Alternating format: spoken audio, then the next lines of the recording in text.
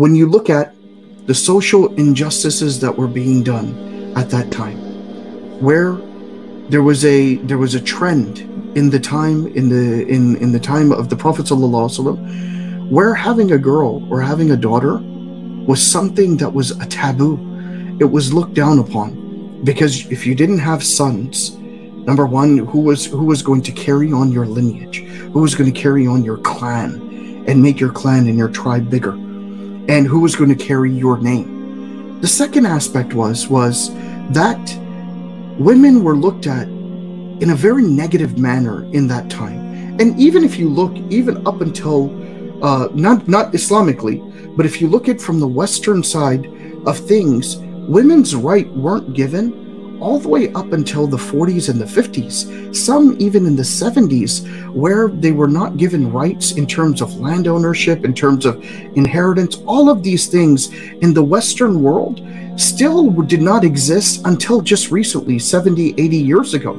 But in the time of the Prophet ﷺ, he recognized, and because he was a messenger of Allah ﷺ, because he was that, he knew the divine decree that was being given about rights to be given to the women, about the rights of inheritance for the women, about the rights of ownership of land for the women, about the rights that women had inside of marriages, and the blessings that a female brought into the homes.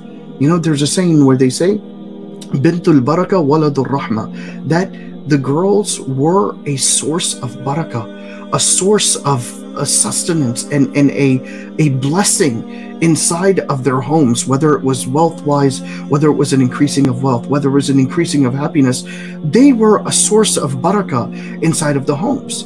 The sons were a source of mercy as well, because they would then go and help out in other aspects, but it didn't mean that the women were precluded.